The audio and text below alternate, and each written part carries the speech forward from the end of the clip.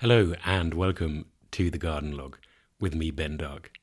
This was supposed to be a special on-location recording from the garden of G.N. Brandt in Gentofte, a suburb north of Copenhagen. And in fact, there is a recording. It will go down forever as one of the lost recordings, but it has a worrying crackle on the top. And I thought it probably best not to expose the listeners to something so irritating. So instead, what you have are my impressions of G.N. Brandt's garden from my desk chair back at home on an overcast, cloud-scudding morning down here in Svenemollen by the beach. I hope you enjoy it. It was a wonderful garden to visit, and I think it has lessons that are applicable to spaces both large and small. So without further ado, let's take ourselves back in time to the early part of the 20th century and the arrival of the arts and crafts movement.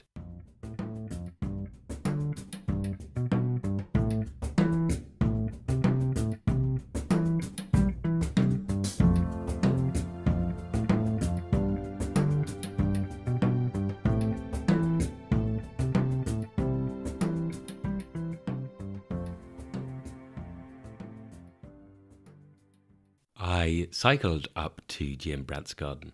It took about 25 minutes on a beautifully overcast and low-skied afternoon. We have had the most brilliant blue and searing spring, which is exceptionally lovely if you are in charge of little children playing, as I sometimes am, or you are looking to go for a swim in the still cold sea, as I have been doing. But I don't think it's fair to the spring flowers. I think that they need a little bit of grey around them occasionally to really show off their full effect. Think about the cherry blossom, that perfect pink, and how well it goes with the modulated greys at the bottom of a cloud. They are colours in huge vogue. They have been for the last decade. Soft grey and millennial pink, made for each other. And they haven't had a chance to debut that colour combination yet this season. The blossom season is short. It is a youthful, fleeting time of the year, and it's a pity for these trees not to be able to show off their splendour against all variety of backdrops. Thus I rejoiced in the greyness as I cycled up the coast. It's quite good, the cycle ride up there. It took me past Charlottenland and the old cedar fences there.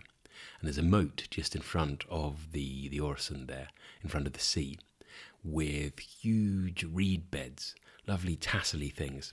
And I went past there a week or so ago, and it was just last year's reeds, with their feathery flares at the top, and a little tiny spikeling of green about their base. And this week the green rushes onwards. The green is up to their mid-thighs. By the end of next week it will be up to their shoulders, and then it will have swallowed them.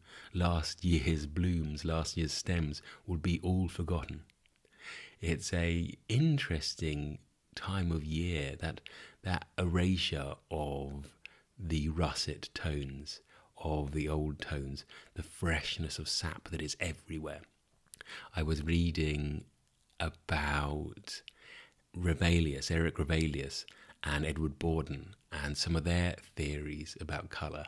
And Ravelius writes of Borden that he hated the onset of spring, loathed it, viewed it with profound, well, I wouldn't say horror, but verging on depression, because it meant that the green was going to rush up and cover everything, erase all the interest in the landscape with its pleasant newness. And I think you can see this. This is a kind of person who's in love with russet and cinnabar and all the colours of the ploughed field. If you look at one of his pictures like Waltham Cross, you see a man enthralled by the subtle depths of brown and beige, doing wonderful things with them. And I suppose for a mindset like that, you could see this season as somewhat oppressive, somewhat obvious, somewhat in your face. This is a danger to those of us who are prone to getting obsessed with thinking, well, how would they see this view? How would they look at this particular thing? I had a time when I'd read, it's just one line, it's Flaubert's line in one of his diaries where he writes about the Alps, and he says, this is the third time this week they've displeased me with their scale and size. They are all out of proportion. And that is just such a fantastically idiosyncratic and odd way to look at the spectacle of a mountain, that when I was in northern Italy, it was hard to think, well, these are completely disproportionate. These aren't to do with a golden ratio. Leonardo would never put these in any of his designs. It takes a while to shake it off and see that the splendour should be viewed through our own eyes alone. And that's the kind of thing you get when you raid something like that by Borden. You start thinking, well, it is a shame that those reeds are disappearing. What a pity that I won't be able to look at the tone of drying mud, dry on the top of a furrow, still wet at the bottom. And of course, that's complete nonsense. I have a good bit of my book written about how much that sight, particularly in spring, depresses me. So I must be strong. I must be true to myself. I must not fall into the Borden trap. Anyway, no mud tones to be found in G.N. Brandt's garden, I'm glad to say. It's a very, very small garden, which I think is useful, it's instructive, because it's a look that could be created in any, well, not in any garden, not in most of our gardens.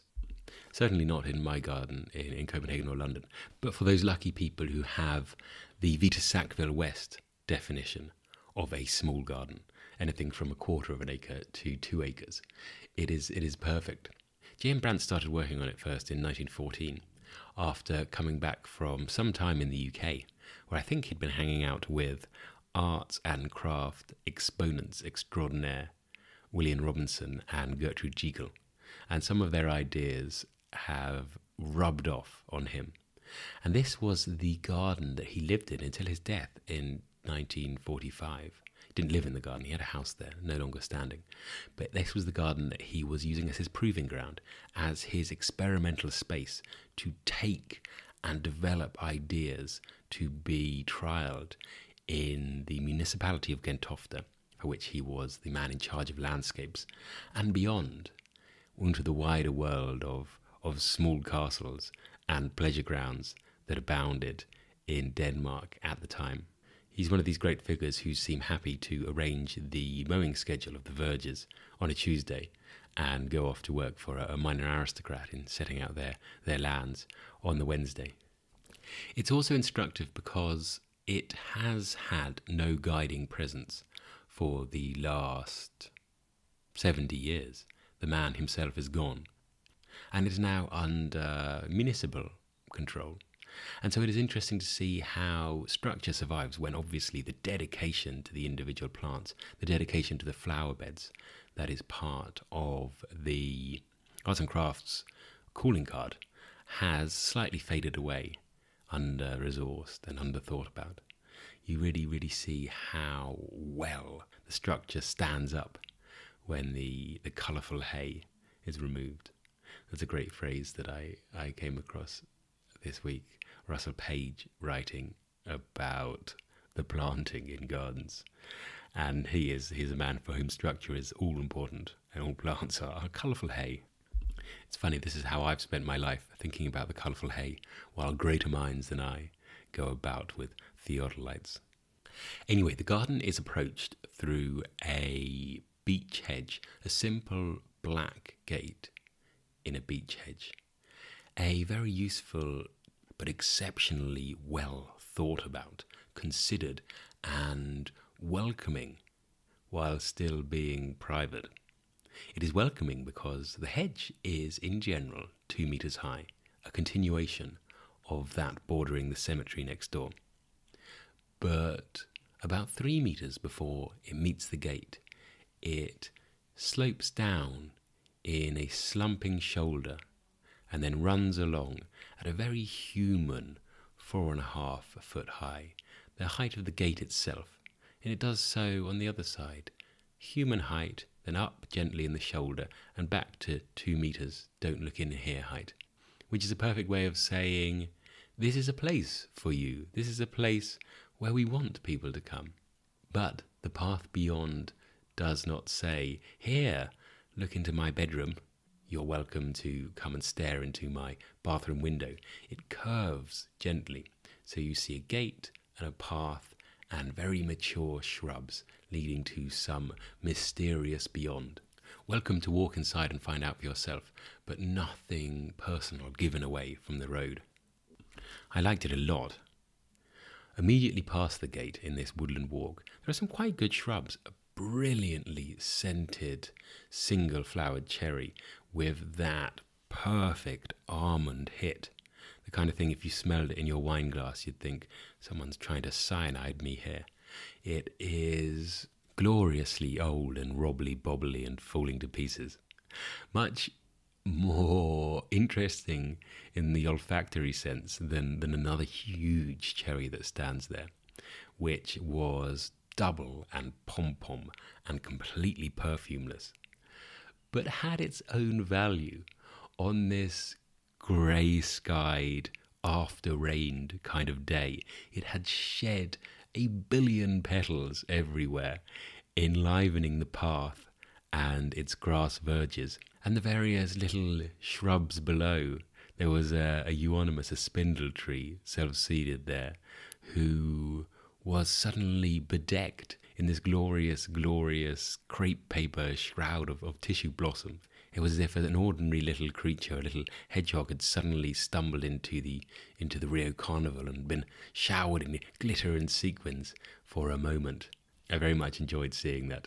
There were other good shrubs in there as well. Very old Persian ironwood with its flanks all dappled and stippled and camouflaged like the side of a tank, and on the other side a huge multi-stemmed hamamelis, very, very good hamamelis virginiana, the American one, which we don't see very often because it has the misfortune of flowering in mid to late autumn, when we've had a whole year of plants doing tricks.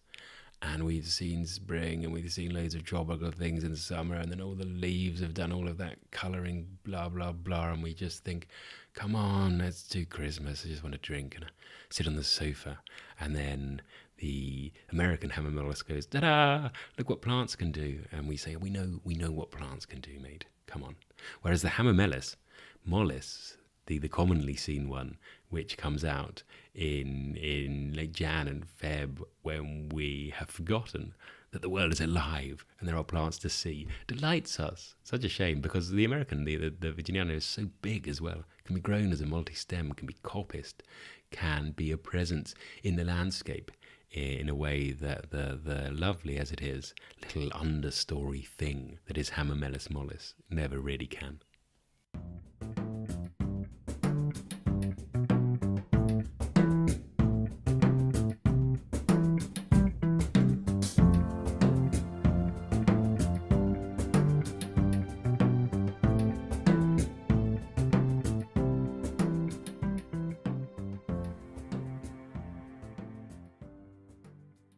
The path finishes with another gate, a gloriously rustic, roundels of larch hammered onto a frame type of gate.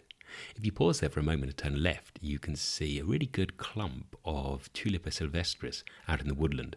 Tulipa sylvestris is that glorious buttercup yellow tulip, sylvestris meaning of the woodland, that grows in fairly shaded conditions.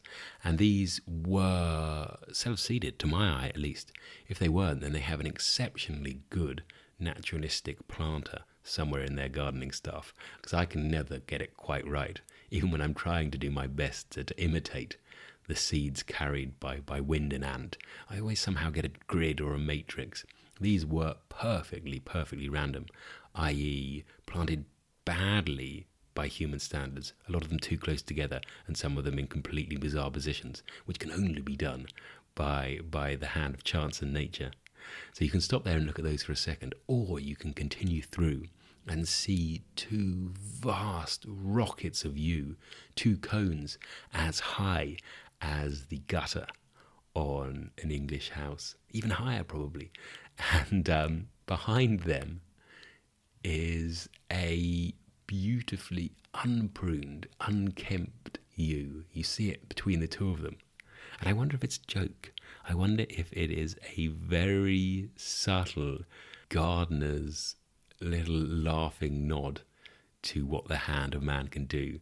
The fact that you can see such constraint and control, and beyond it this just big explosion.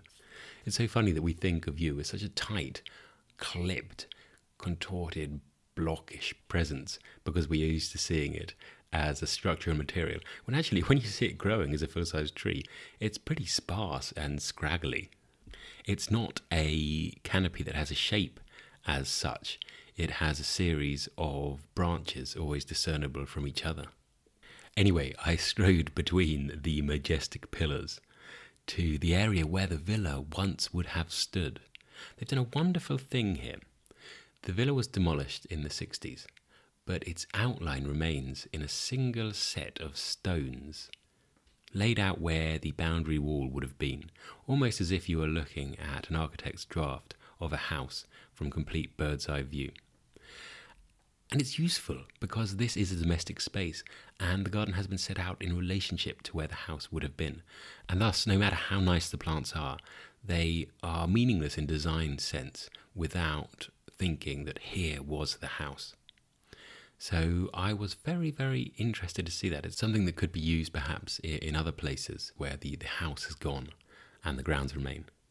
Perhaps you could set out a little set of projector screens along the side of it, and then maybe one day a year on G. and Brandt's birthday we could hologram his house in position and see what the whole place really would have looked like. It was very, very fragrant, this area. The scent of the most deliciously underplanted shrub. Underplanted in both senses, actually. Underplanted with vinca. There was a load of vinca scrambling around it. But underplanted in the sense of underused. We had to see it. And that's the Viburnum carlesii, which is an incredibly strongly scented plant. Little medium-sized shrub with, well, you'd call them white pom-pom heads, but they're not pom-pom heads in that Viburnum opulus sense. The flowers are much more visible, much more waxy, much more separate in their clumps, more like in the Viburnum bodnantense. And they're not beautiful, they're not pristine. They tend to brown pretty early and quickly, and every single dome has some Edward Borden pleasing tones of slightly bruised and rotten apple. But the smell is magnificent. They're called the Korean spice bush, and so you sort of expect a little hint of clove and maybe cardamom and cinnamon, but I don't get any of that. I get pure sweetness and vanilla. It's the smell of a panna cotta, the smell of something wobbly and indulgent and utterly without nutrition, but just pure delight. And it filled that whole garden area. The space where there once was a house was just fragrance. And there's a nicely placed bench there as well, so you could sit next to it and really hoon the whole thing in.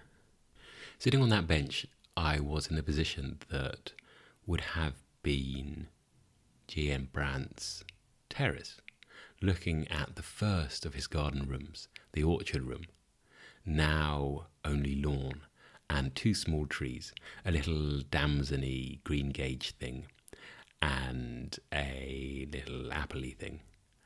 And between them, a path through a very, very well-clipped Lawsonia hedge, which drew me on into the next garden, a fantastically composed water garden.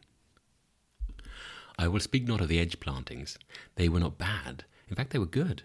They were full of this time of year's thuggish favourite, the ransom, the wild garlic, in bloom and beautiful.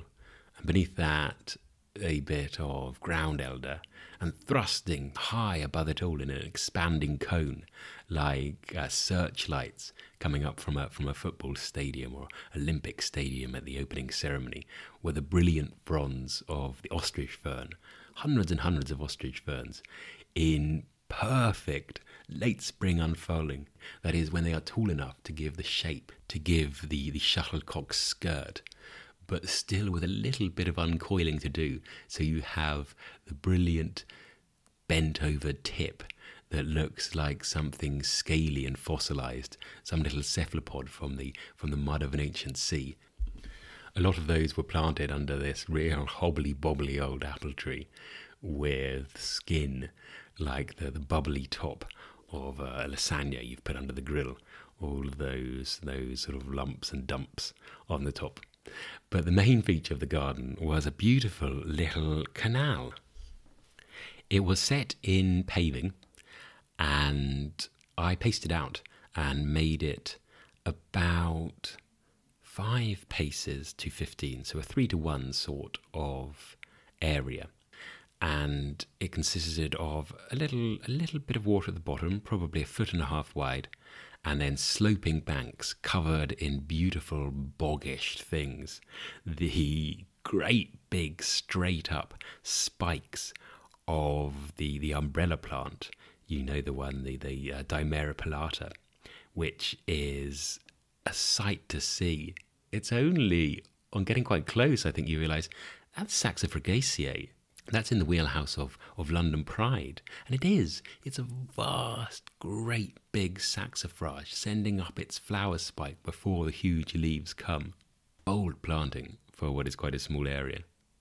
In the rest of this slopey, muddy gully, there's lots of marsh marigold. Marsh marigold, terrible misnomer of a common name, because of course it's a marsh buttercup.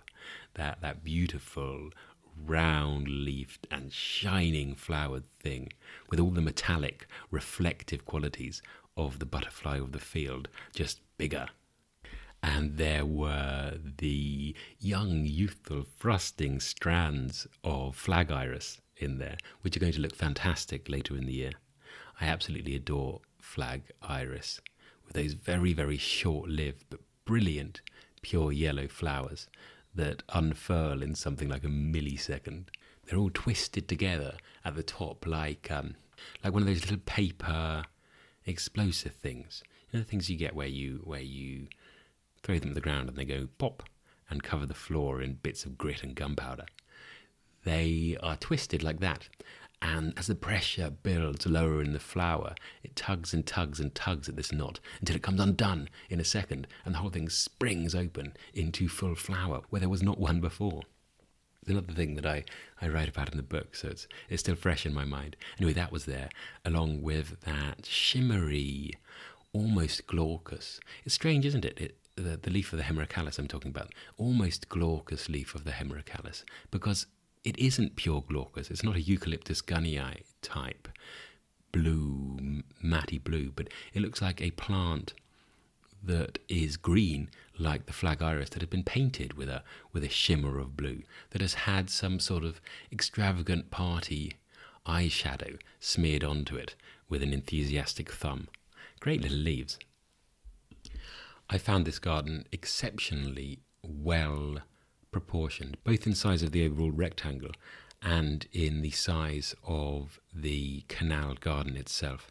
It was a cooling, calming presence, and so striking geometrically that it didn't really need the planting around the edges, which I fear has fallen away a little bit from what it might have been in G.M. Brandt's time. I could have stayed there for quite a long time, listening to the perfect dribble of water. Certainly not a fountain, not a gush. This was the merest trickle, as if a washer had perished somewhere within the workings of the garden, and it felt right for that kind of space. I could have lingered there for a very long time, and indeed I did, but we can't have that dead air on this podcast. So I think we should progress through the next gap in the next hedge and into the last garden, the woodland garden.